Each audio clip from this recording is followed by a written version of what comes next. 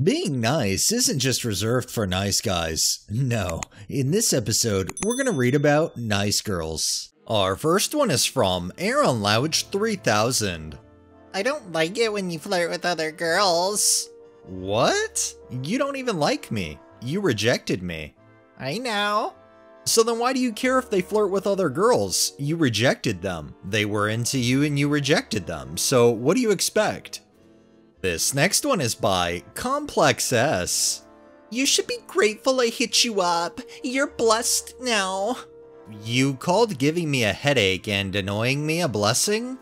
You should always thank Allah for your blessings, me, before he takes them away.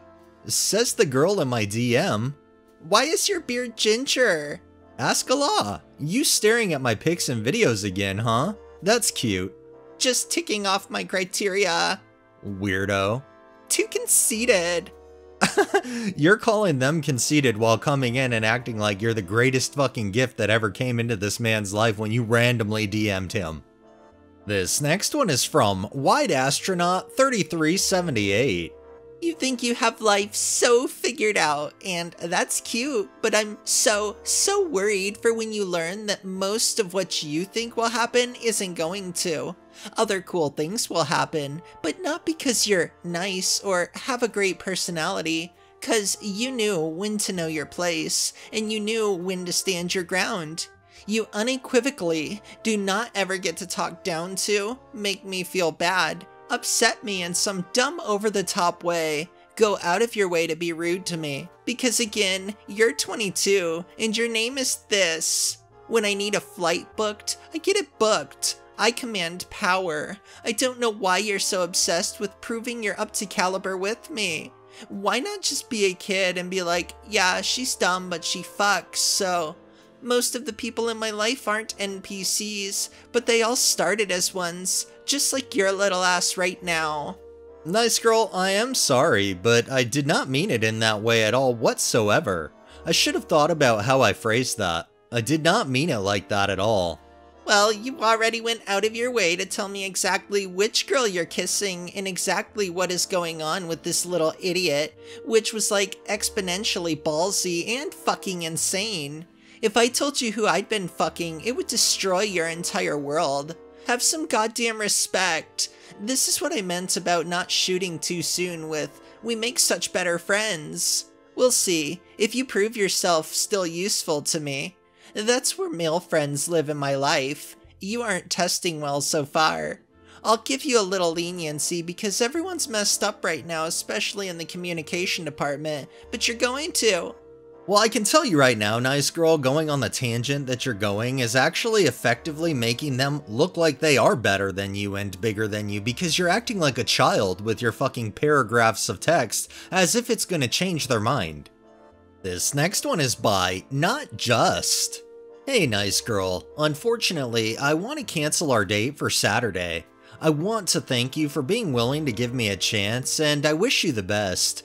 I'm currently interested in someone else, and I won't be talking to other women until I find out where it leads. Goodbye. Who fucking cares? I'm fucking someone else as we speak. No need to even text that. Goodbye, loser. You're blocked, dummy. Who cuts people off if you're not even in a relationship yet?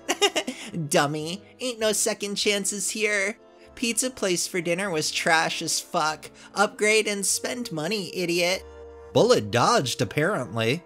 No, you didn't dodge the bullet. You dodged the fucking cannonball. You definitely want to stay out of range of that. You want to stay out of the way of that. And you definitely don't want to give that any time of day. This next one is by Stimulation. Every time I tell my boyfriend I'll Venmo him for something, he says, okay, instead of, don't worry about it. I become one step closer to my Gone Girl origin story. If you're not happy with your boyfriend, then leave. If you literally just see him as a walking wallet, a walking bank card, bounce out because clearly you're not in a relationship for any form of equality when you want everything fucking paid for. This next one is by Papaya666. Yup. Would your boyfriend mind if I sent you a pic of what it looks like in a real man's pants? Did you offer to send me a photo of your dick? Because that is absolutely wrong and fucked up. I'll be doing you a big favor. Maybe you should eat makeup so you can look pretty on the inside too. 90% of your beauty could be removed with the tissue. Because insulting is always going to be the way to someone's heart, or the way to win them over. You know, because everybody just loves to be insulted and they love to be put down. And the nice guys and nice girls wonder why they're stuck in the nice life. And our final one is from FishMooney1234. Would I be the asshole if I reported a girl in my nursing cohort as being unfit to be a nurse to our department head? I'm 31 female, in nursing school with a girl, Jenna, 28 female, and I don't believe she's fit to be a nurse. I want to preface this by saying I do not hate her. Quite the opposite. She is sweet, pretty, blonde, only one in our class, nice, gentle, empathetic, and she always gets compliments from patients and instructors for her bedside care, be it our oncology rotation, psych rotation, maternity, whatever. I do not think she is a bad person. She was there for me and opened up about some of her mental disorders, PTSD, anxiety, bipolar. When I confided to her last semester as I was going through depression during a breakup, but I have reason to believe she would be a danger practicing in the field. After class, she was talking to some guys after class about how she uses her past traumas, abuse, and multiple attacks to help others, but she also spoke about how she has weird kinks now, particularly one where she's the victim again. When I heard this, I asked why she'd want to reenact or feel the way she did when she was attacked. She said something along the lines of how it made her feel more in control because she would be consenting to being the victim in a safe environment, and how it helps her cope, and her psychiatrist said it was therapeutic. I told her she needed a new psychiatrist, and with her attitude, she shouldn't be upset if she gets attacked again. I said that she's unfit to work with patients, especially around children or vulnerable populations. Our friend Matt, mid-30s, jumped in and said that what I said was uncalled for and that she didn't deserve to get attacked again. I told him I didn't say she deserved to get attacked again and asked if he'd want her watching his children, and he said seeing as she was a nanny before, he wouldn't mind. This pissed me off, and I called him on the fact he wanted to sleep with her, which pissed him off in return. He's married, but him and Jenna have a close relationship. At first they thought he was trying to have an affair with her, but he said she was like his little sister. Bullshit. And of the people who I thought were my friends started turning on me, and I got upset. I reflected about the whole situation and determined even though she is a nice girl, she was a pervasive, borderline pervert and should not be working with patients face to face again.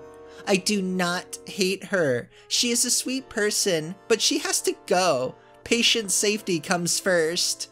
I typed up an email to our department head telling him everything, from inappropriate talk to her fetish, how it made me uncomfortable, about how the attention she got from men in our class and psych rotation was most likely because she was overtly sexual. Lastly, how her disorders or traumas shouldn't be a reason to put patients at risk. When I emailed a draft to my friend, also in our cohort, she said I would be an asshole if I sent it, even though I'm just looking out for our patients. Would I be the asshole if I sent it to our department head?